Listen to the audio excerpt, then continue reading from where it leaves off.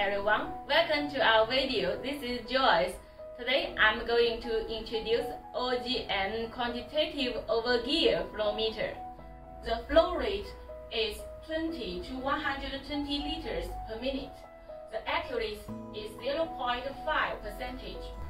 The inlet is 1 inch, outlet is 1 inch. Upon the request, the voltage is 12 voltage, 24 voltage, and 220 voltage. This one is AC 220 type. To let it work, we need to put plug to an electric socket. Then the spring will line up.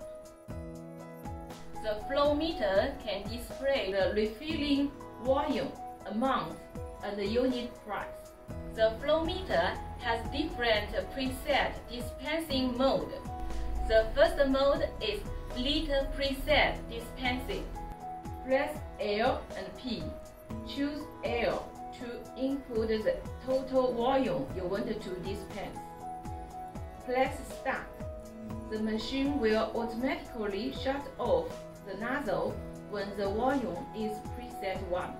The second mode is price preset dispensing. Press LP. Choose P to input the total price you want to dispense. Press Start. The machine will automatically shut off the nozzle when the price is the preset 1. The third mode is pick up nozzle or press Start. The machine will start to dispense. Press Stop to exit. Okay, then I'm going to show you other operation of the flow meters.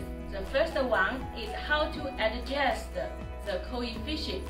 In standby mode, press Stop, then press LP for 3 seconds. Input the password 78787878. Press L and P, then the keyboard will show the current coefficient. Press Clear button and then input a new coefficient that you need. Press Stop button to exit and save the changes. The second one is how to adjust the unit price. In standby mode, press Stop, then press L and P for 3 seconds. Input the password 11223344. Press L and P, then the keyboard will show the current unit price. Press Clear button and then input a new unit price that you need. Press Stop button to exit and save the changes.